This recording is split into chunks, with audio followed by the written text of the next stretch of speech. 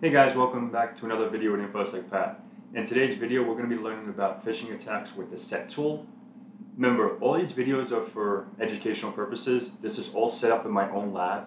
I have a virtualized environment with Kali Linux and a couple Windows boxes. And also when I do like the capture the flags with the Vuln Hub machines, this is all in my network. So please just use this for educational purposes. We're all learning together and let's just have fun, right? So I just want to put that disclaimer. I don't want you guys, I don't condone any malicious activity. This is all for educational purposes to learn the concepts, okay? So in the last video we learned about, you click over here, we learned about the setting up a payload and sending it off to the victim machine, right? To the Windows 7 machine in that case, because my Windows 10 box blew up on me. So actually I just installed a new Windows 10 box. Let's see how long it lasts. I actually took a snapshot this time. Best practices, take a snapshot of your VMs. Something blows up because I was testing something and I broke it, and I can restore it now. So maybe I can show you guys how to do that. Maybe we can take a snapshot of this new one again, because I'll show you guys how to do that. But so in here, we're going to be talking about the phishing aspect of the SET tool. So, what is the SET? The SET is the Social Engineering Toolkit. It's an open source penetration testing framework designed for social engineering. And what is social engineering? That's pretty much trying to trick someone to get their credentials, click on a link, maybe, tag into a building, be nice. It's pretty much to trick a person to do something that you want them to do, right? So what we're going to learn in this video, we already know what SET is. It's in Kali Linux, Parrot OS, and all the PenTesting distros. And in this one, we're going to be setting up a phishing page, right, with Google and Twitter, because those are the built-in ones, with SET, with the Social Engineering Toolkit. So that's pretty much it. It's going to be a pretty simple video, but we're going to have some fun, right, like I always do. All right, so let's open up my Kali. All right, let's make this bigger. I think this is my Windows box. Uh-oh. Don't tell me it broke. That's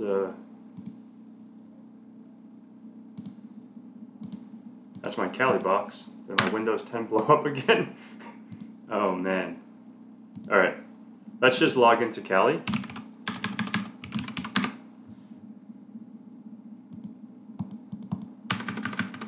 Let's see if we can just reboot this. Let's shut this down for now. We'll get onto that box in a second. Can I change the select mode monitor? Okay, that's fine. Alright, so we'll go back to Kali. Minimize all this. Let me try to just get that box back up, see if it'll work. Let's just see if I really blew it up. We'll let this boot up for a second. So let's get back to Kali, right? So let me see something here. All right. So sorry, guys. Right when I started, I jinxed it, right? So let's just type in SET for the Social Engineering Toolkit. It's right here. Let's just open this bad boy up, put in our fancy password, and we have the SET tool, right? Let's make this bigger. Okay. So like I said in the other video, setting up the payload. Now this video, we're just going to set up the phishing site. So the first option is social engineering attacks. That's what we're going to be doing today. So let's press 1, okay? And from this menu, there's 10 options, right? So in this case, we're going to be setting up number 2, a website attack vectors, okay? And in here, we have a few options. We have 7. We have Java, we have Metasploit browser, we have credential harvester, we have tab nabbling, and so on and so forth. So we're going to go ahead and choose the number 3, okay? And we are going to set up a web template. So number 1, okay? So in here, we have to give the IP address. I think you can see it.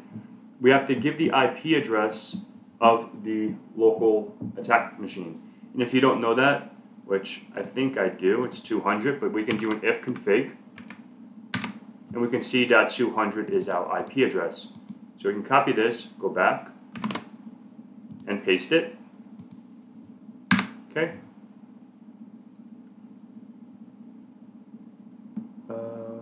What happened? All right, yeah, so we're gonna do number 2. We're gonna do Google.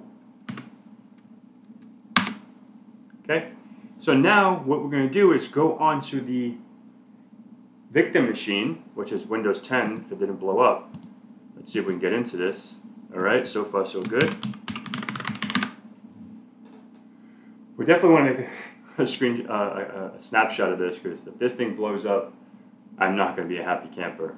That takes time to install it, get it configured, and all that stuff. So,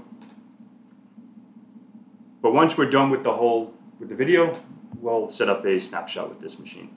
So let's go over to Edge, and we're going to go ahead and browse to that machine, which is 192.168.32.200.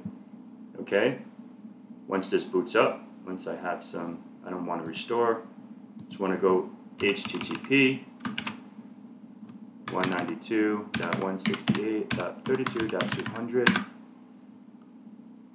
It should look like Google, right? This is like testing it, right? So I'll just put pat@google.com and password 2021.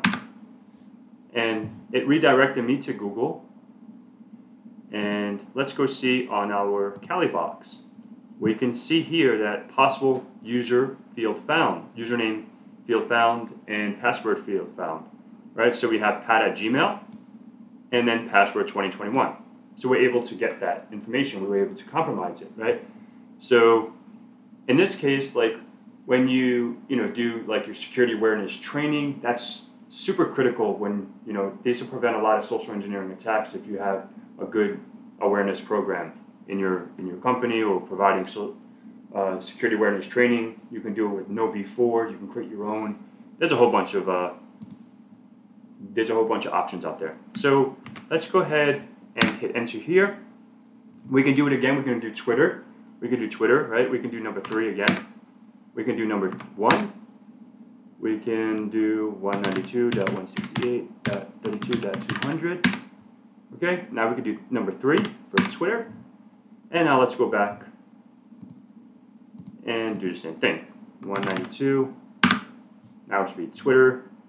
All right. So I want to put InfoSec Pat, and then password is the best for me. I think I fat fingered that, but let's see if I did. Right? So password is the best for plus me. Me plus you equals, I don't know. But yeah, so now we have compromised, or we were able to get that information, those passwords and usernames. So yeah, that's pretty much it. We can cancel this. We can 99. We can 99 here. We can 99 here. And thank you. Hugs and handshakes. Okay. So let me go ahead and take a snapshot of this. Take a snapshot. And this is Windows 10 new. Okay, take a snapshot, and that should be good in a second. It'll take a snapshot of that. It's saving state down here. You can see, I don't know if you can see it. It's all the way in the bottom left. It's 88, 89%, which will get to 100%. Then we'll go into the snapshot manager to make sure this snapshot was taken. Okay, X out of here. It's almost done. But yeah, that's pretty much it for today. Hopefully you guys enjoyed the video. Please like, subscribe, share. These are fun little videos to make.